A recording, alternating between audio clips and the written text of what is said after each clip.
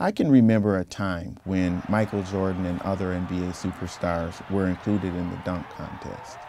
Are there things that the NBA can do to motivate the LeBrons and the Kobes and the Kevin Durants to compete in those again? There are differences of opinion on that one. I think that the stars are the stars. I love the opportunity. Nobody knew who Spud Webb was until he won the slam dunk contest in Dallas in 1986.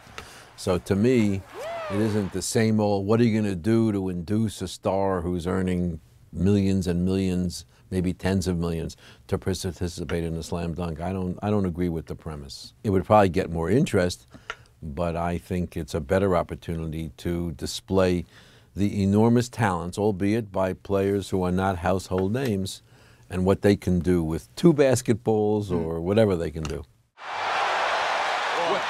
And Spud Webb comes through in the clutch. Do you have any interest in writing a book? No. The only cheer I got when I told the owners I'd be stepping down was when I said, "Don't worry, I'm not writing a book." And I won't write a book. It's just not me. It's pretty sloppy journalism, but it doesn't change the issue that it is an important issue, and there are a lot of players who never take advantage of their opportunity to assure the rest of their lives being comfortable.